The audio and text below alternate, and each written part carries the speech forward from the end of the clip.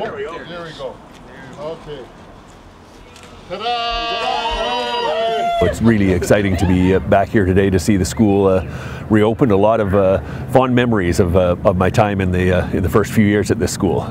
In second year here in grade 2, my teacher was Anne McClymont, who was, and it was really neat to have still got the report card signed by her and to have the school across the street named after her. I think the school reopening is great. It's great making use of space that we have.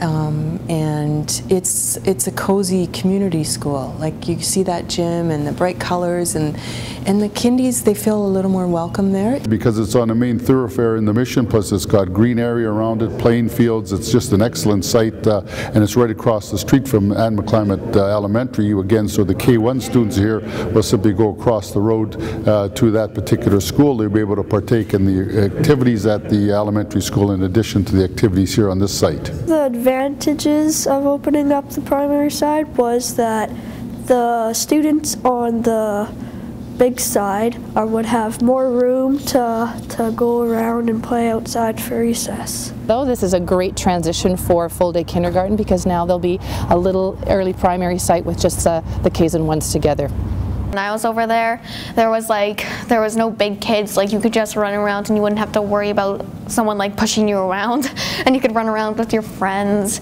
and like you could play little games, and you could like sort of stay with yourself, and it was a lot of fun. So I think it's really fantastic that they're opening it again.